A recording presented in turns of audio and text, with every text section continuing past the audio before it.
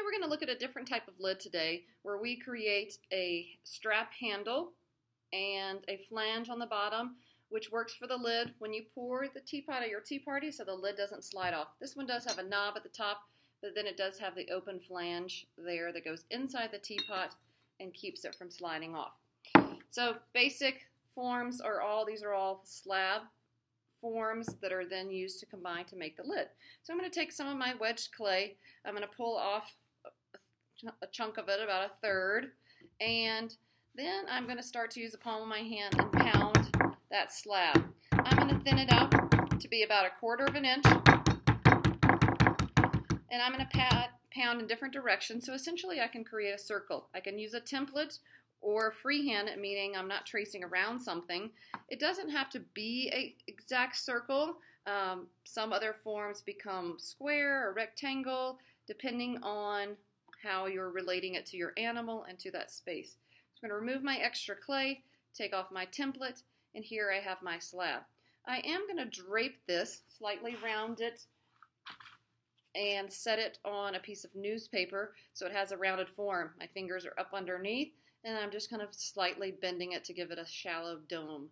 This will sit on here and drape and become leather hard. It's too plastic to work with. I'll then get more clay, and I'm going to go ahead and kind of pound this into a little more of a rectangle than making it too round. So I'm going to move my hand up and down, and it makes it a little bit longer as opposed to making it a circle, because I'm going to work to make the part of the handle and the flange. Now here you could use a straight edge or a ruler to cut this to make it a strap handle. Again, rulers are an option for a tool, straight edge of a paper. And here I have my flat slab like a rectangle. I'm going to work on making this. I'm going to cut the ends with my metal scraper, cut that off, and cut that off. And then I'm going to bend it and essentially create a little rainbow for my strap handle.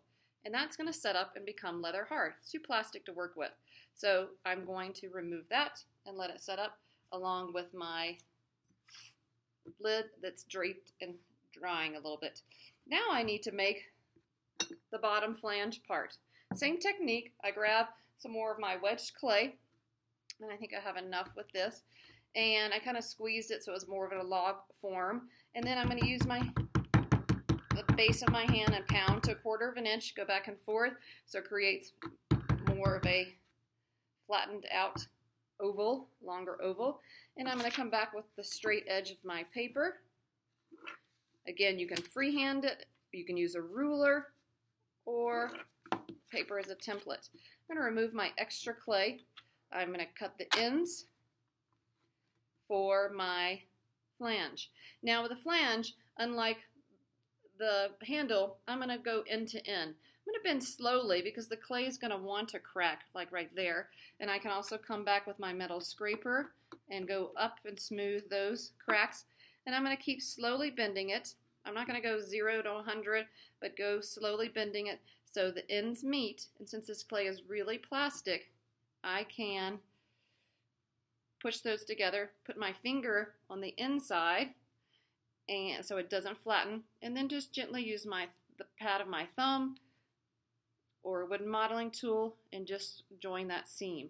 Be careful you don't pinch it too much. You're going to flatten your nice little ring, which is the flange that goes inside the teapot. So I've got my finger in now all the way supporting it, so it has something underneath it. I can paddle it a little bit just to flatten and compress that and get the seams. I also want to clean up the seam on the inside.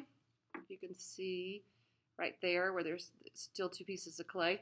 So I'll come in with my tool, and I'm doing this now, but being really gentle because the clay is really plastic and it has a memory.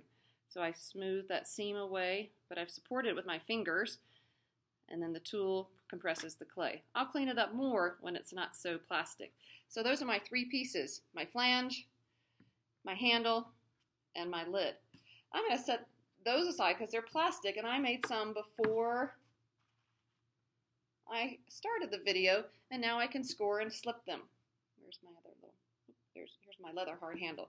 So I'm going to, and I've got a smaller one, I'm going to cut this a little bit shorter. And now I'm going to score and slip my pieces together. So I've got this and this and this to work for my handle. If you remember, you put your score marks where any two pieces of clay join. So I'm going to score here. I go down usually one direction with my marks, and then I come back the opposite direction, so there's a crisscross cross-hatching. So I'm going to score there. We're going to do the flange first. I'm going to match this up and just give myself a little bit of a mark as to where I'm just put a little dot on each side and a little dot in the center as to where. So I have some dots that then show me where my lid and flange are going to connect. So I score there and make a circle of scoring marks. And then I'm going to slip and clean up smush it together and clean up my seams. So I've got my scoring marks here, and now I'm going to pad my slip in there. So I score, I slip, and now I smush there. Okay, so now I've got that smushed in. So it's almost like a little mushroom. Okay, and I'm going to come back with my wooden modeling tool.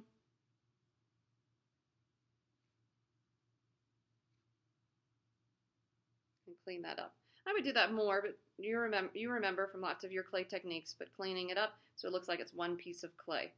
And now I want to work on attaching my handle.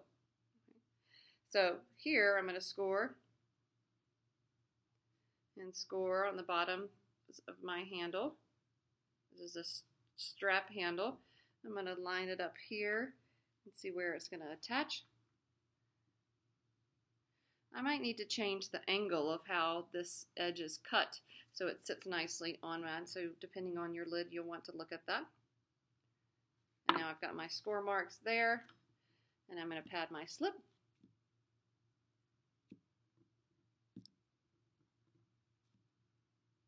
And I'm going to smush, because I've scored, I've slipped, now I smush and press that in.